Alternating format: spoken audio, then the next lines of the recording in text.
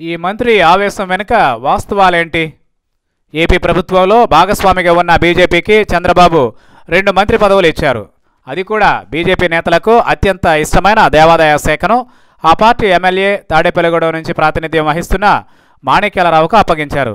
మరో నేత కామినేని శ్రీనివాసరావుకు వైద్య ఆరోగ్య శాఖను అప్పగించారు. అంతా బాగానే ఉంది.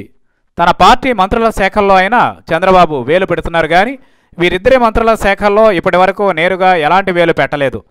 అంతేకాదు గత ఏడాది ఏప్రిల్లో రాష్ట్ర మంత్రివర్గాన్ని పునర్వ్యవస్థీకరించినప్పుడు కూడా ఈ 2 శాఖల జోలికి పోకుండా జాగ్రత్త పడ్డారు. మరి అంతగా మిత్రపక్షం నేతలకు చంద్రబాబు గౌరవం ఇస్తున్నారు. మరి అంతా బాగుంటే నిన్నటికి నిన్న మంత్రి మాణిక్యాలరావు ఎందుకు రెచ్చిపోయారు? జడ్పీ చైర్మన్ ముళ్లపూడి బాపిరాజు కేంద్రంగా అదే సమయంలో టీడీపీ ప్రభుత్వానికి వ్యతిరేకంగా కూడా కామెంట్లు ఎందుకు కుమ్మరించినట్లు? నేను తలుచుకుంటే నాకు నేనే మంత్రి అన్నట్టుగా సంయమనం కోల్పోయి మరి మంత్రి బూతు పదాలు వాడడం ఏంటి? ఇదంతా స్కెచ్ ప్రకారం సాగిందా? దీని వెనుక వచ్చే ఏడాది ఎన్నికల వ్యూహం దాగి ఉందా? ప్రస్తుతం ఈ కోణంలోనే విశ్లేషణలు వస్తున్నాయి. గత కొన్నాళ్లుగా బీజేపీ నేతలు ఒకరి తర్వాత ఒకరుగా అధికార టీడీపీపై నిప్పులు చెరుగుతూనే ఉన్నారు. సోము వీర్రాజు అయితే ఏకంగా చంద్రబాబుపై దుమ్మెత్తి పోశారు. ఇక పురంధేశ్వరి వంటి వారు ఇలానే వ్యాఖ్యానించారు.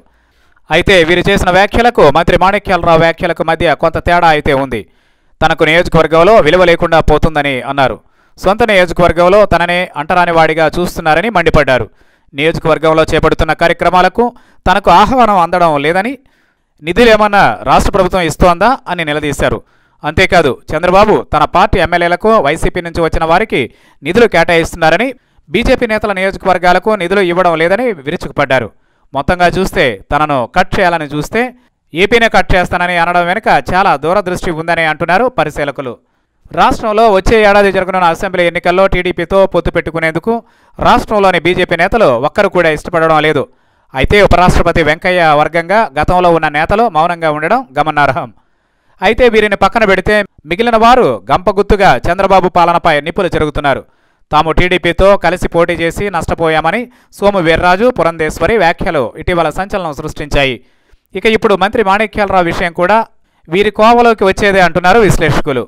ముళ్లపూడితో మాణిక్యాలరావుకు విభేదాలు ఇప్పుడు కొత్తగా ఉన్నవి కావని, కానీ ప్రభుత్వంలోని చంద్రబాబు నుంచి కూడా ఇటీవల కాలంలో తనకు సఖ్యత తగ్గుతోందని, ఈ ఆవేదన కూడా మాణిక్యాలరావు వ్యాఖ్యలు వెల్లడైందని అంటున్నారు.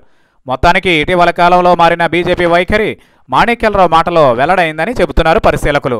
మరి రాబోయే రోజుల్లో బీజేపీ టీడీపీ పరిస్థితి ఏమవుతుందో చూడాలి.